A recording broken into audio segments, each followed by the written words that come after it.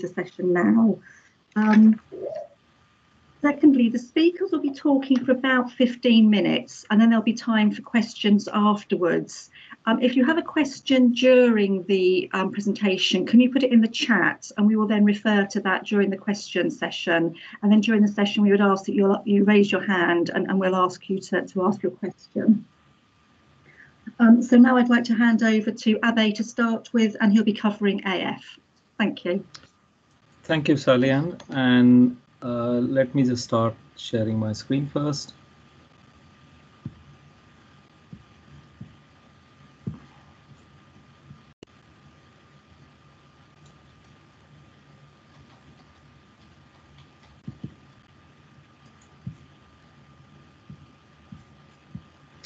Can you see my presentation? Yeah, brilliant. Yeah. Okay. So hello, everybody. And my name is Dr. Abhay Bajpai. I'm a consultant cardiologist and electrophysiologist. I'm based at two trusts, predominantly at Epsom St. Helier Hospital, and I have 2 full days of work at St. George's Hospital as well, where I carry out my procedural work. So I've been handed the responsibility to take you through the newly designed atrial fibrillation primary care pathway. Many of you may already be familiar with it. It is in circulation, and we should be using it as soon as possible. So before I go through the pathway itself, I'd like to stress a little bit on the definitions of atrial fibrillation. It is crucially important to define what type of atrial fibrillation we are dealing with, because the treatment and the outcome depends on it.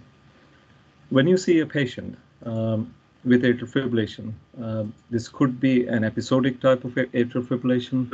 We term it as paroxysmal, and it's defined as anything between 30 seconds to up to 7 days, which is paroxysmal. Anything beyond 7 days is termed persistent. Anything beyond 1 year of that persistent is now termed long-standing persistent. Now, permanent atrial fibrillation does not necessarily mean chronicity of fibrillation. You could have a person in paroxysmal AF or very recently diagnosed persistent AF. And if there has been acceptance between the patient, they are relatively asymptomatic, to do nothing, just accept fibrillation as it is, i.e. we are not aiming for any rhythm control strategies, it is then termed as permanent. So permanent is what is accepted. Let me take you through the pathway now. So you can come across a patient with atrial fibrillation through essentially three different modes. It could be an incidental finding. You've performed an ECG or a Holter for some other reason, or patient has presented elsewhere for any other condition and incidentally found to be in atrial fibrillation. This may be an opportunistic finding, i.e. you're actively involved during various clinics, for example, flu clinics, to actively check the pulse and have picked up atrial fibrillation. Or patient may present with symptoms, and you find irregular pulse and you suspect atrial fibrillation. Common symptoms people present with it. Yeah. Abe, can I just interrupt you? You haven't moved on any of your slides, by the way. Sorry, what are you seeing on the screen right now? We're still seeing your name. Really? Because my screen is different. So I have my first slide you didn't see of classification of AF? I mean, I don't know if anybody else can see a different screen. No, mine's the same. It just says Dr. Abe. That is odd. I have moved through 2 slides already. Maybe stop sharing and then share again. Yeah, could you run it from your side, because that's odd. Let me try just sharing desktop, Abe, and see if that works instead. you want me to see if I can share my screen? Yeah, if you could share. I'll stop sharing from here. Sorry about that. From my end, I was moving smoothly. My slides, I've stopped sharing. If you could bring up my slides, please. So can you now see it's saying classification of AF? Yeah, exactly. Well, I see it blank. Yeah, now I can see it. Okay, and can we increase the size of the screen? It's quite small.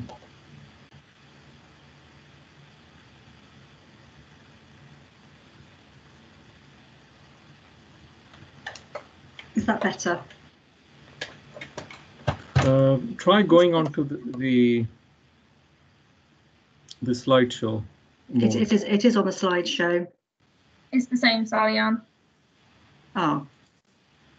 So I'm seeing it on slideshow. That's fine. Maybe just come out of that and then we can just zoom in slightly on. There we go. Yeah. How's that? That's probably better. So I'll just quickly run through this again. So when you see patients with atrial fibrillation, you can categorize them into paroxysmal if fibrillation is between 30 seconds to 7 days, persistent if it's more than 7 days, long-standing if it is beyond 1 year, and at any point, if there is acceptance between yourselves and the patient that you're not going to do anything for fibrillation, i.e. no rhythm control strategies, then it is automatically classified as permanent atrial fibrillation. Can I have the next slide, please?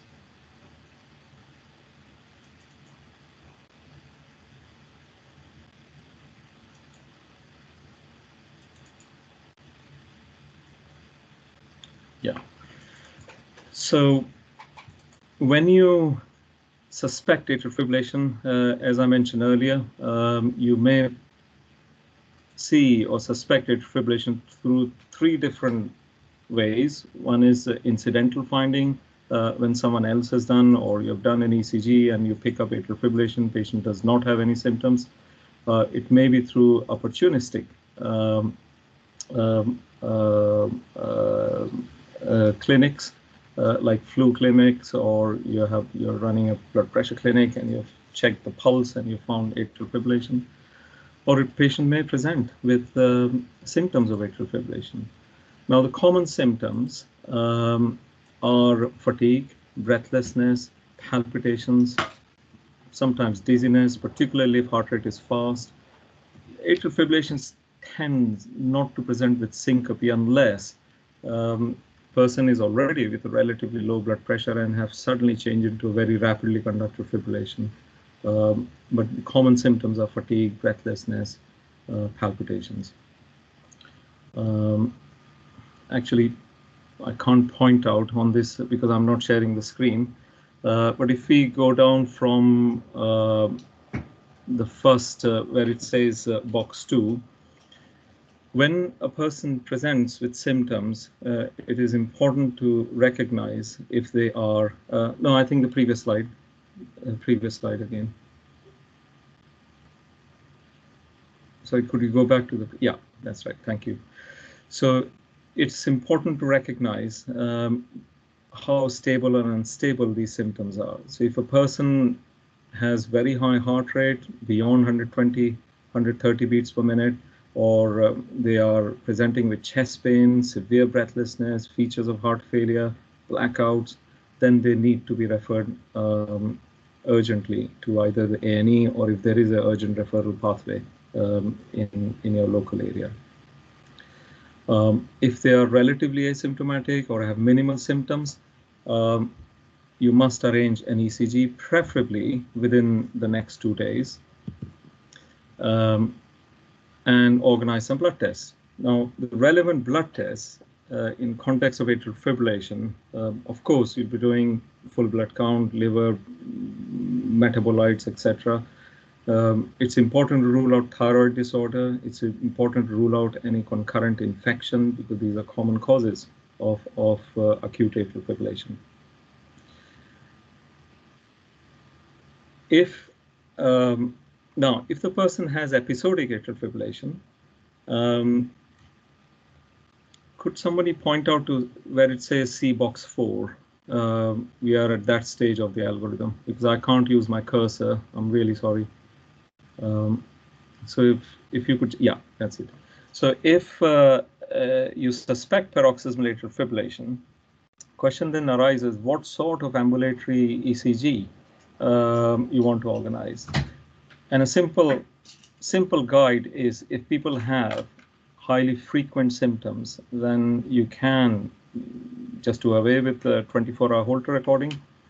But it's essentially the frequency of symptoms that one needs to use as a guide, whether a 24-hour recorder is useful or you need a 7-day recorder or even longer event recorders. So think about the frequency of symptoms, because many times we keep organizing 24-hour Holters and nothing is picked up, and we dismiss atrial fibrillation. In other circumstances where there is a dilemma, we can, patient can be referred to us and we can consider a loop recorder implant if diagnosis is still under suspicion. Once you have diagnosed atrial fibrillation, then we move to the section where it says C box 5. Then the fun begins, how to manage atrial fibrillation. Now, it is extremely crucial that once AF is diagnosed, the first priority is stroke prevention. And that is every person's responsibility. Sorry, could you stay on the previous slide? So that is every person's responsibility. So at the point of diagnosis of atrial fibrillation, we must assess their stroke risk and initiate the stroke prevention pathway. Ideally, a person, if there are no contraindications, should be prescribed oral anticoagulation then and there. Otherwise, you can refer to your local pathways, the local anticoagulation clinic, etc.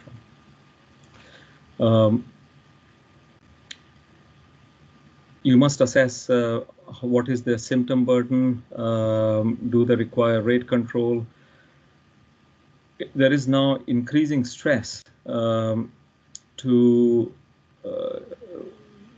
provide what is called upstream therapies. And this is what is now termed as an integrated approach to manage atrial fibrillation. It is crucially important to tackle obesity, tackle obstructive sleep apnea syndrome, tackle any untreated hypertension, untreated diabetes, because these are the very factors, sleep apnea syndrome, these are the very factors that will promote development and persistence of atrial fibrillation. And it becomes extremely hard to achieve effective rhythm control if these background factors are not controlled. So it is extremely important to educate patients and manage these risk factors if we have to overcome atrial fibrillation in long term. Pathway to this stage should not take any more than 2 weeks, because again here the priority is stroke prevention. You then see the patient. If could you just enlarge the screen again, please, because I'm unable to see it properly. Or I'll bring it up on my end.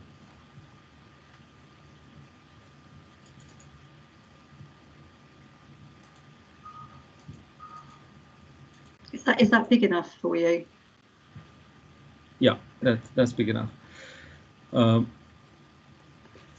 Okay, so at this point you need to consider whether a person requires a secondary referral. And in my last slide, I will go through the points which I have defined in a very simplistic manner, which you can use. They're also there in the guide within this algorithm.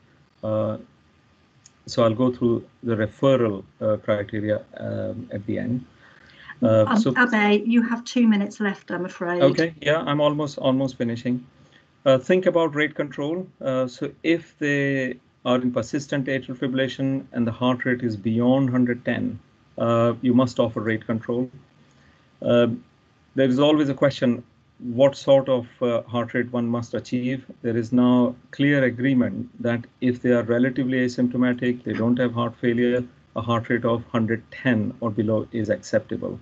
If they are symptomatic, we need to achieve a heart rate below 90.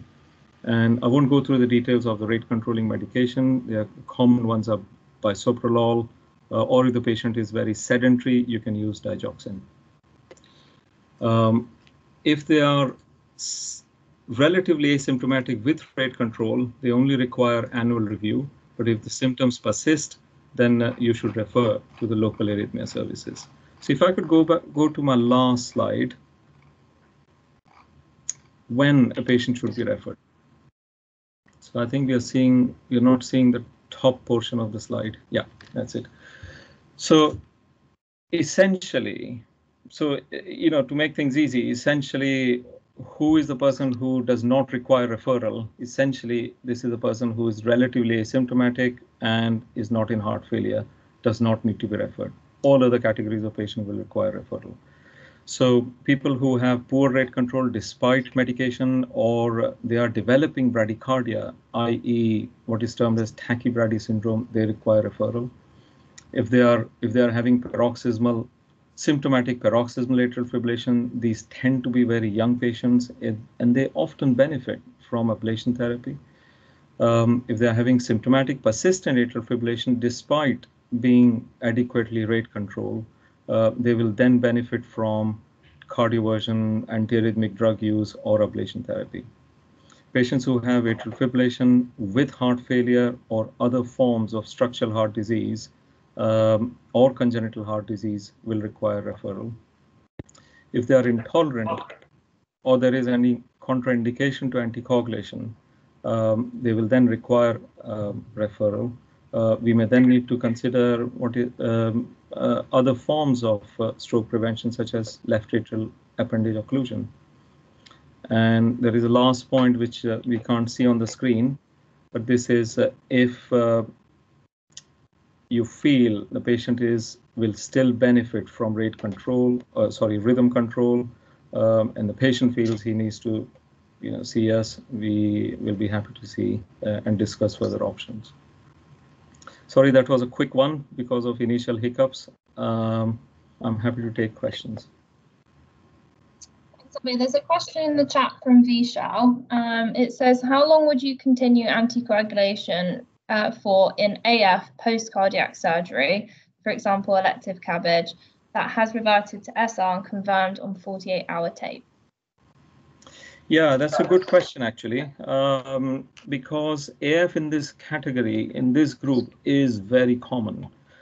And I would not hesitate to continue it even long term. We have to be absolutely sure that the person is not having even asymptomatic atrial fibrillation, which they cannot recognize. So unless we have a means to really exclude atrial fibrillation, there is no, it is simply a clinical judgment. And of course, at that point, we are happy to discuss in secondary care. We may then have to look at, other parameters. What is the left atrial size? May need to do, few ambulatory recordings, and then confirm definitely this was a secondary cause related to AF rather than recurring AF. I hope that answers. Okay. Thanks. Cheers. Any other questions?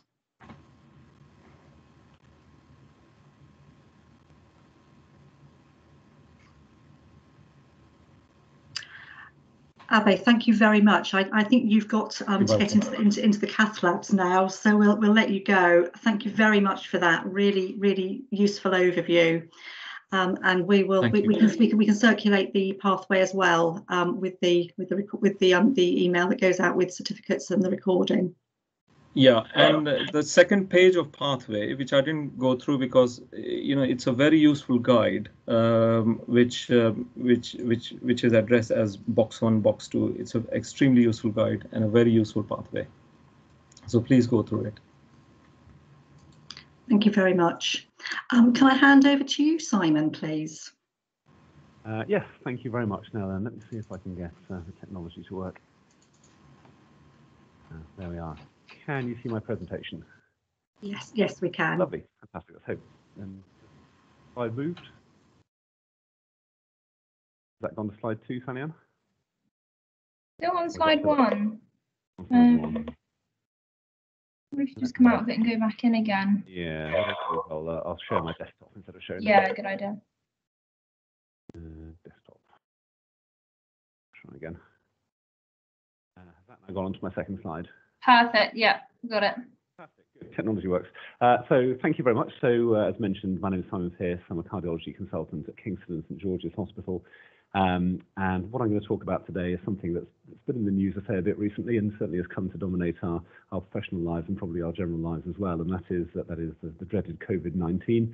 And what I'm going to talk about today specifically is the emerging evidence for the interaction between COVID-19 and heart disease, and look at that in a bit more detail. What I'm going to run through is acute COVID and how that could interact with heart disease and cause heart disease. I'm going to talk a bit about long COVID, something that I'm sure will be very much on your radars already. What we can do about it, what little evidence there is, but what might work for these patients. And I'm going to talk a bit about the medicines we use for COVID and the heart and how they might interact. So, as I'm sure you are very well aware, COVID-19 is a virus that binds to the ACE2 receptor, which is found in the lungs predominantly, causes an inflammatory lung condition, but also is found in the heart and elsewhere in the body. So there's lots of interaction between COVID and the heart. And one of the sort of themes that came out very early on in the COVID pandemic is just how common cardiac comorbidity is in patients who get really ill with COVID-19. So as you can see the studies chronologically there, and you can see it started in China, went to Italy, and then went to America. And the thing I wanted to highlight from this slide really is that amongst these patients hospitalized or being admitted to hospital and being admitted to ITU with COVID, and that is that cardiovascular disease is present in somewhere between about 5 and 15% of people being admitted to hospital. But if you look at those being admitted to ITU, up to about a quarter of those patients have cardiovascular disease. Similarly with hypertension, in some of these case series, more than half of the patients being admitted to ITU had hypertension, and about a quarter of patients with diabetes. So it does seem from this registry data that not only are you perhaps more likely to get COVID, perhaps more likely to get severe COVID if you've got coexistent cardiovascular disease, but your outcomes are going to be worse as well. You're more likely to need intensive care therapy as part of your illness. So if we think about COVID-19, so not only does pre-existing cardiac disease, hypertension, diabetes predispose to catching COVID in the first place, but actually COVID itself can cause problems with your heart. And one of the things it can do is cause myocardial injury, or in some patients, a myocarditis or myopericarditis. And if you look at troponin levels in patients hospitalized with COVID-19, depending on which series you look at, up to about 20% of them actually have a positive troponin, suggesting some myocardial cell death, some cardiac involvement in the COVID-19 infection. And if you follow those patients through, they have much higher mortality, more than double the mortality in most case series compared to patients that don't have an elevated troponin with COVID-19. So the question is, why is that? Now, some of it, or in some patients, there's no doubt that it's due to the systemic inflammatory response syndrome, the cytokine storm you get in very severe COVID-19, where you release all these interleukins and tumor necrosis factors and all these other things that cause inflammation in the heart, cause cell death, cause troponin release. But in some patients, we've definitely found COVID-19 RNA in their hearts on myocardial biopsy or in post-mortem studies. So it does seem that in some patients, COVID-19 actually binds to the heart, goes to the heart, and causes direct cell death, causing a myocarditis, which of course can lead to heart failure and potentially life-threatening. This is a study from China looking at survivors and non-survivors. So survivors are the blue line at the bottom, and the red line is the people who died, sadly, and high sensitivity troponin up the y-axis. And what you can see very clearly is the patients who died are the ones that had the high troponins. So whether that's because of more aggressive infection in the heart, or whether that's a marker of a more severe systemic inflammatory illness, or a bit of both, I suspect it's probably a bit of both, but it's a very bad sign having a high troponin with. Now, acute coronary syndromes. Now, intellectually, you'd probably think that having COVID would increase your risk of myocardial infarction. We know that COVID causes blood clots, which causes myocardial infarction. We know that you get activated macrophages with viral infections like COVID, and we know that these affect the vascular endothelium. These can break up atherosclerotic plaques and cause the blood clots and cause heart attacks. And the data on this is pretty thin, actually, but in a case series from Italy last year. They looked at 28 patients presenting as primary PCIs with COVID, so ST elevation MI and new left bundle branch block. And actually only 60% of them required revascularization, which suggests that quite a few of these patients actually didn't have an acute clot in their coronary arteries or didn't have an acute plaque in their coronary arteries, but actually maybe were suffering with acute myocarditis rather than coronary disease. But what's quite scary about this data is look at the mortality at 13 days. Almost 40% of these patients were dead at 13 days. So staggeringly high mortality in those presenting with big ECG changes and COVID. But almost a universally experienced phenomenon particularly during the first lockdown around a year ago, is this. And actually this is the massive reduction in patients presenting to hospital with myocardial infarction during the pandemic. And this data is reproduced everywhere in Europe and in the US as well. So if you take all myocardial infarctions, there was almost a 50% drop compared to the year before, 2019, during the first lockdown, particularly driven by a big drop in non-ST elevation MI, but also a quarter less ST elevation MIs. And it'd be nice to think this is because people weren't having as many heart attacks, but I suspect that's optimistic. I suspect there's a lot of people sitting at home having their heart attacks and not coming to hospital for fear of being exposed to COVID. And I suspect we'll see the back end of this with heart failure and arrhythmia further down the line. Talking about arrhythmia, so lots of possible causes for arrhythmia in acute COVID infection. So a systemic illness involving inflammation increases your risk of arrhythmia, and we've seen this in previous pandemics. Myocarditis, if there's inflammation of the heart, that increases your risk of both bradyarrhythmia and VT and VF. Patients might get ischemic in the context of acute MI or in the context of sepsis and increased metabolic demand. And there might be some drug-drug interactions as well that might increase the risk. And again, data is based on case series, so that's basically what we've got with most COVID stuff. There's a study done of 700 patients, 11 hospitalized patients, 11% of which were in ITU. And amongst those 700, 25 of them went into new AF. 9 of them had degrees of heart block requiring pacing or drug treatment, and they had 10 patients who developed VT. In another group, there was 187 patients, over a quarter of which had a positive troponin. 6% of them had a VT or VF arrest as part of their admission. And if you have a positive troponin, perhaps unsurprisingly, because you've got more myocardial involvement, more inflammation in the heart, you are much, much more likely to have a life-threatening ventricular arrhythmia, so 17% versus 1%. So again, really shows you how bad a high troponin is in acute COVID. This is just a diagram showing you a few of the possible mechanisms from myocardial injury, lung inflammation, pulmonary emboli, possible interaction of some drugs and so on. But those are the things you can get.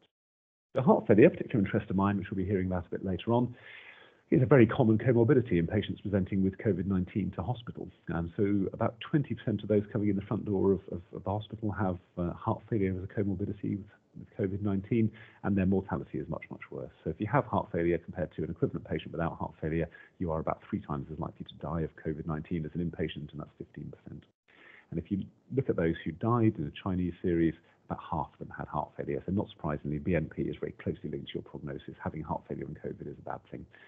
Now, COVID itself can, of course, cause heart failure as well as being predisposed to by it. And this might be through myocarditis, systemic inflammation, ischemia, PEs, and we'll talk about that a bit later on. And of course, if you've got a big septic stress response, a heart that just about hangs in there in normal circumstances suddenly has to deal with a much greater metabolic demand, and that's going to push a stable heart failure patient into an unstable state and make them very unwell. Complex diagram just showing you what we mentioned, really, just some of the multiple mechanisms by which infection with COVID might make your heart failure worse or might give you new heart failure. Everything from ARDS, lung disease, sympathetic nervous system activity causing arrhythmias and tachycardia, renal impairment, septic shock, inflammatory mediators, clots, metabolic demand, and myocarditis. They're all in there as possible causes of heart failure, so we're seeing an awful lot of this. So really, when you think about the interaction between COVID-19 and the heart, you can think about the conditions that predispose to getting COVID-19, or at least getting severe COVID-19 requiring hospitalization or ITU. And these are things like ischemic heart disease, hypertension, diabetes, obesity, and heart failure.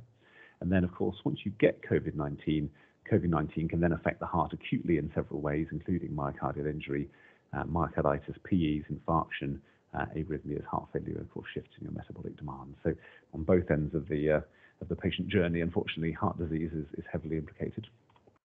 And this is a slightly cleverer picture showing essentially the same thing with a few of the mechanisms. I'll, just in the interest of time, I'll go through that a bit later. So what I want to talk about now is something that I'm sure is very much on your radars. And certainly will be more so in the coming months, probably for quite some time ahead. And that's this concept of long COVID, or as we're supposed to officially call it, post-acute COVID. This is COVID these are patients who've had COVID and still have symptoms 4 to 12 weeks after the initial infection. And if you look at that, NICE have published some sort of quick guidelines on managing COVID, and they list 3 long COVID symptoms related to the heart. And these are chest tightness, chest pain, and palpitations. But if you look down the list of other potential long COVID symptoms, I think you'll agree that quite a few of these actually could be caused by heart disease. So breathlessness is something patients with long COVID have. Fatigue, sleep disturbance, very common in heart failure patients. Dizziness, again, often cardiac. And of course, there's a lot of post-viral fatigue, psychological, psychiatric symptoms, depression, anxiety, all of which grossly affects the way your patient feels their symptoms and is able to manage their symptoms. So a huge number of the chronic fatigue and other chronic symptoms you get with long COVID could be explained by heart. So how common is long COVID? Well, the answer is that if you go looking for it, you will see an awful lot of it. So this is the first study I mentioned there is a study from Italy where they contacted hospitalized patients 2 months after they were discharged. And half of them were still feeling fatigued, 43% of them were still breathless, and 22% of them were still getting chest pain symptoms. A bit closer to home, there's an app I'm sure many of you have on your phone, I'm sure your patients will have too, which is the COVID symptom study from King's College London. So this is not hospitalized patients, this is all patients out there with smartphones. And of those that got COVID, 13% still had symptoms 4 weeks later, and 4 to 5% still had symptoms 8 weeks later. So if you think about, well, we know of 6.5 million infections in the UK, and it's probably twice as many in that, if not more, in real life. That adds up to an awful lot of patients wandering around our boroughs with symptoms of long COVID post the infection. So in terms of who is more likely to get long COVID, it is significantly more common in women. So women report long COVID symptoms about twice as frequently as men. It tends to be older people, and it tends to be those that had more symptoms during their acute illness, and then many possible reasons. So in terms of what causes these cardiac symptoms of dizziness, breathlessness, palpitations, chest pain, one of the sort of big working theories with regards to the sort of dizziness and palpitations that people get is that COVID affects your autonomic nervous system. We've seen this before in the kind of SARS and MERS pandemics that occurred in years gone by, and there's often thought to be a viral prodrome to POTS. So things like POTS, which is postural orthostatic tachycardia syndrome, vasovagal syncope, and orthostatic hypotension are all thought to be more common in people that have had COVID. This may be because the virus itself affects the autonomic nervous system, affects your nerve endings, affects your catecholamine release. And there's some evidence, particularly with POTS, that autoantibodies might be involved, and this may be part of the sort of post-viral syndrome as well. So this causes the symptoms of tachycardia, presyncope, syncope, and fatigue. In terms of what the authors recommend we do in patients who are presenting with those symptoms, it is a proper lying standing blood pressure. So lie the patient down for 5 minutes, check the blood pressure and heart rate after 5 minutes, stand them up, and again after 3 minutes, repeat the blood pressure and heart rate again. So if your systolic blood pressure falls by more than 20, or your diastolic blood pressure more than 10, or if your heart rate rises by more than 30 beats per minute on standing, these are deemed abnormal physiological responses, and then these patients should be considered for tilt table testing if that's what they're getting. In terms of what we do about it, now the author of this paper recommend education, so reassuring the patient this is not life-threatening and will probably get better, but it's horrible, and telling them things they can do about it. Exercise programs are thought to be useful, so graduated exercise, salt and water, a bit of extra salt on the food, keeping well hydrated, avoid exacerbating factors, dehydration, caffeine, alcohol, getting too hot, these things that might make postural symptoms worse. Isometric exercises like tension muscles and so on. TED stockings to squeeze the blood out the legs and up to the head. And as a last resort, there are some drugs. Now, in COVID, of course, there's no real data for any of this. So for usual postural symptoms, you can try things like fludrocortisone or midodrine to retain more fluid or to squeeze more fluid up to the brain when you stand up. Some data for clonidine and methyl dopa under specialist supervision. And one area of interest is beta blockers and ivabradine, actually, is for people that have a particularly getting a lot of palpitations, persistent tachycardia after COVID infection, or a POTS type syndrome where they get very tachycardic every time they stand up. There is probably a role for beta blockers such as propranolol, bisoprolol, or ivabradine, a sinoatrial node slowing drug to slow the heart down. sort of take the edge off the excessive sympathetic nervous system response these people get and make their symptoms better. But the evidence base for that is still pretty thin, unfortunately. 2 minutes, please, Simon. Perfect. I'm almost done. In terms of the chest pain, now lots of possible theories as to why patients with COVID get chest pain. Now, some of it may, of course, be related to ongoing inflammation in the lung. And of course, lots of patients have had PEs, pulmonary emboli as well, which might be giving some chest pain. There is certainly a chain of thought, or a sort of thought process that leads to microvascular thrombi being implicated. So because patients with COVID get lots of clots everywhere as part of their thrombotic response, it is thought that they might get microvascular clots in the heart, which might give them ischemia and chest pain off the back of that. But this is an interesting study actually from Germany, where they looked at 100 patients 70 days after they were diagnosed with COVID, a third of whom were hospitalized. And they did MRI scans on all 100 patients, cardiac MRI scans.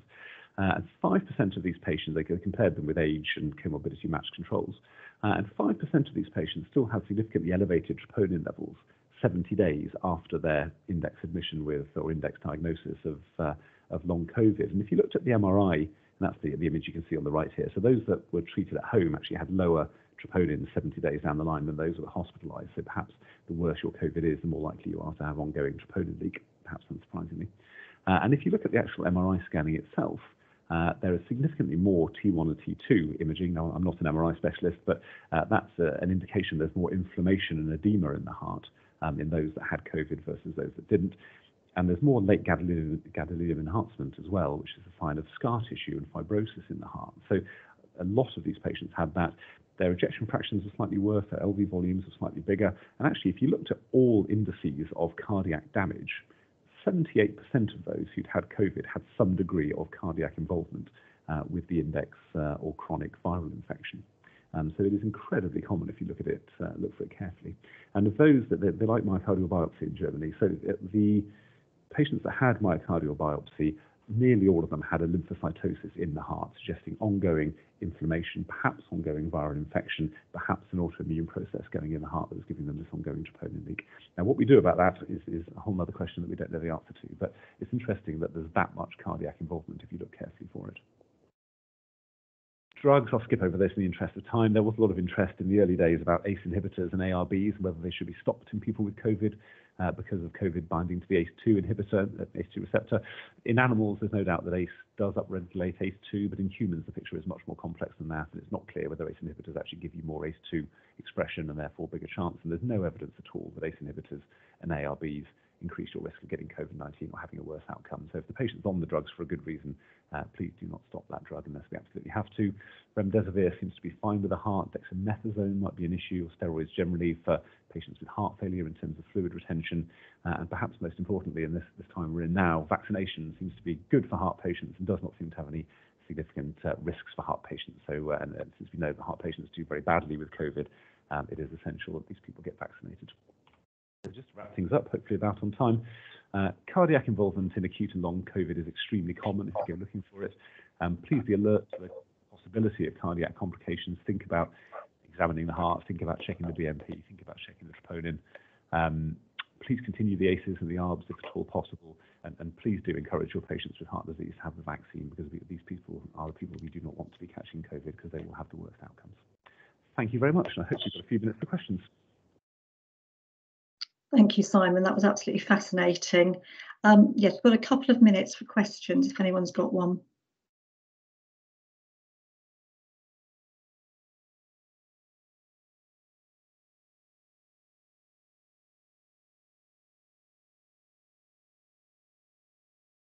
Clearly, that was extremely comprehensive and you've answered everybody's questions.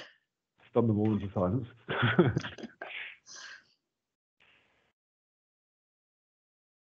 Lovely, nothing at all. Okay, very good. Actually, I think we've just. Well, feel free to type a question on the meeting chat if that's easy. Yes, we have got some questions now. So when would you refer to KGH or WMH long COVID clinics? That's a good question, actually. In terms of what's happening with long COVID clinics, so we don't have a sort of formal long COVID clinic at the moment.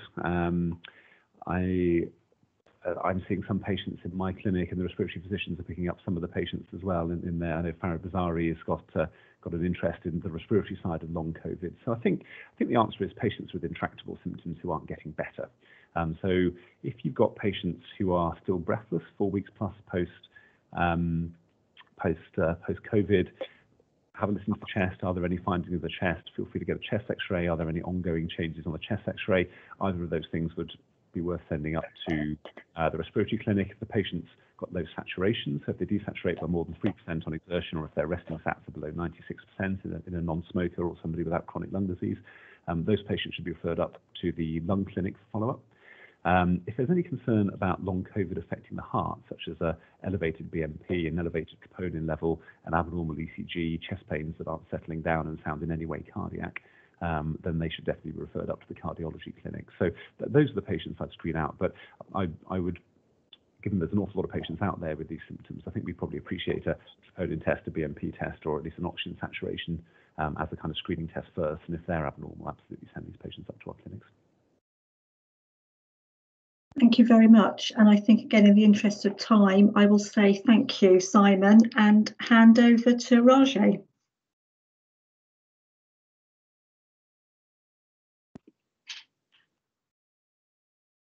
Thanks, Simon. Great talk. Can you see me? We can.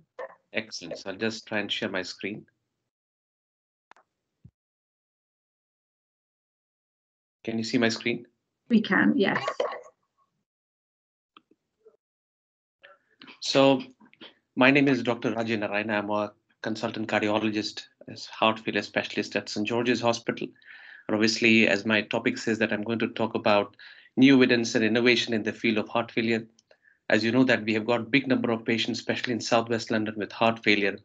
And during the COVID times, we have been managing these patients through our specialist nurses, mainly in the community, who have done an excellent work, because these patients are quite high-risk patients, and we don't want these patients to come to the hospital. And hence, we have been doing lots of supervision meetings like this, where we discuss the patients, their bloods, their weight, their heart function, and make some plans so that they can be managed best in the community. But heart failure is emerging as a very big global health challenge, especially in times of COVID. And that is what I'm going to talk about and see what and how we can manage these complicated patients in the current scenario. So before I do that, I always like talking about this slide. This is the global burden disease data. So this is something that I'm sure many of you may have seen, but for those who are not aware, this is from Salim Yusuf, from the famous global burden disease data that tells you what are the problems which are causing death at the moment. And if you look at the top 10, 20 problems, ischemic heart disease and stroke are top 2. And this is the case in the UK as well. But going 20 years ahead in time, in 2040, ischemic heart disease and stroke will still be the top 2 killers nationally and globally. But look at number 15 here in 2016-17. Diabetes is number 15, but diabetes will climb and become number 7. Chronic kidney disease is number 16. It will climb and become number 5. So what does this slide tell us? It tells us that diabetes and chronic kidney disease are again emerging problems. And we all know that people with diabetes, chronic kidney disease, again, they have heart problems, ischemic heart disease, and heart failure. So again, it's a mixture of things that a lot of our patients have. Some of them have diabetes, some of them have chronic kidney disease. So this is something that, again, we need to focus and try and do more in managing these high-risk patients. And why should we do this? And the reason we should be doing this is because there's a new pulse survey published by the WHO because of the COVID scenario. So what it says that in non-communicable diseases, the diagnosis and treatment in 193 countries, including UK, will be affected by up to 70%. So 70% of the patients with blood pressure, diabetes, cholesterol, heart problems, all these non-communicable diseases are going to get affected and miss their targets by up to 70% because of COVID. And this is very, very challenging. And hence, it is very important that we try and manage all these high-risk patients with heart failure, with diabetes, with chronic kidney disease, as well as possible with the best evidence that is out there so that we can give them the best long-term outcome. So heart failure is a global health issue. We all know that. Till recently, we knew that the incidence is somewhere between 26 to 30 million. But at the last European Society Cardiology meeting, we came to know that the numbers are just double than what we knew. The number of patients with heart failure globally stands at 60 million and not 26 to 30 million that we thought of till recently. So the numbers are rising. Almost 1 in 5 people globally are likely to develop heart failure in their lifetime. So this is the number that we are dealing with. There is 17.4% chance of mortality at 1 year in these patients. Again, 50% of these patients are likely to die because of heart failure at 5 years of their diagnosis. And up to 40–50% of these patients, they keep coming back to our hospital, as we know, with readmissions and heart failure.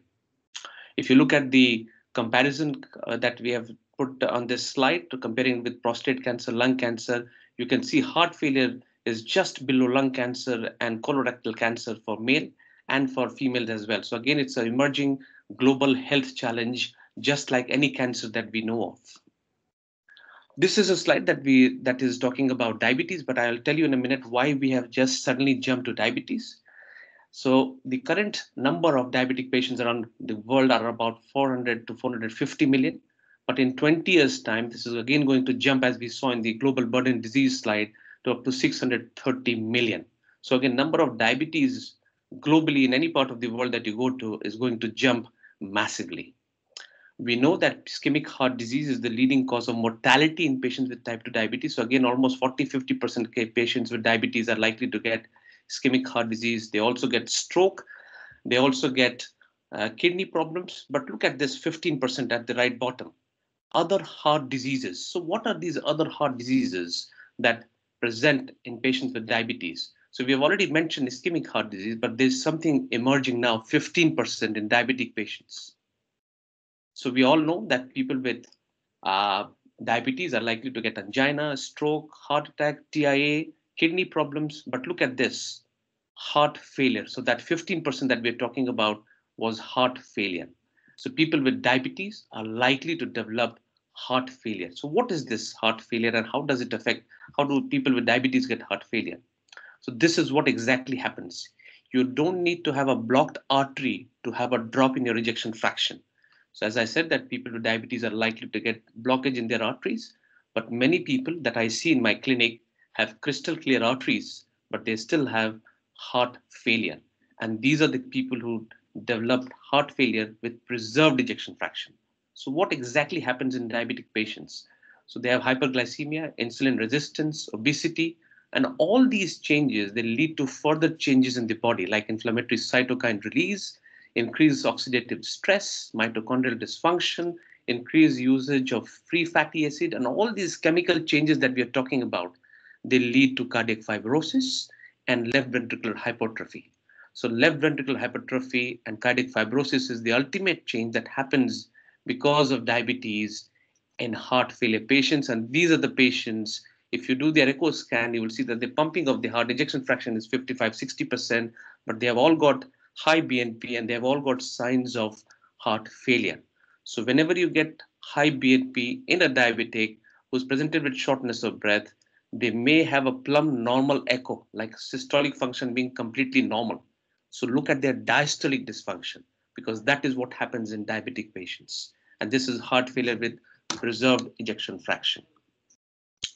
Diabetes, as we know, has got considerable impact on patients' quality of life because, again, it causes a lot of problems with their pain, mental health, vitality, general health. So again, these are all problems and complications that we are aware of. We also know that diabetes also leads to renal end-stage disease because diabetes is the leading cause of end-stage renal disease. They also present with a lot of micro and macrovascular complications, as we are aware of. As we can see on this slide, eye problems, peripheral vascular problems, amputation, and obviously kidney diseases. This is how diabetes affects the kidney. There's inflammation, there is renin-angiotensin system activation, oxidative stress, and all this leads to further changes in the kidney itself. So it leads to afferent arterial occlusion, thickening of the arterial wall, mesangial cell hypertrophy, basement membrane thickening. So all these changes that leads to glomerular hypertension, hyperfiltration, and drop in your eGFR. So that is how your kidney gets affected in diabetic patients. But the interesting thing to know is that almost 70% of the NHS money is used in managing complications from diabetes. So hardly any money is used for medications and insulin in NHS. Almost 70–80% of the money is spent in managing all these kidney problems, heart problems that we are talking about. Why was I talking about diabetes? I was talking about diabetes now because if you develop heart failure and if you had diabetes from before, there is high 5-year absolute relative risk of death and decrease in your lifespan.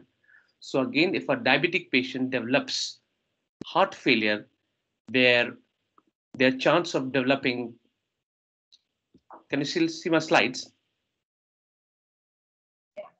Yes. Can you see my slides? Yeah. So again, people who've got diabetes, if they develop heart failure, their 5-year chance of absolute risk of death and decrease in the lifespan is quite high. And that is why we were talking about diabetes. So this is all heart failure with preserved ejection fraction mainly. So looking at some current strategies, we know that this is on the right that we know of, and that is what we have been dealing with.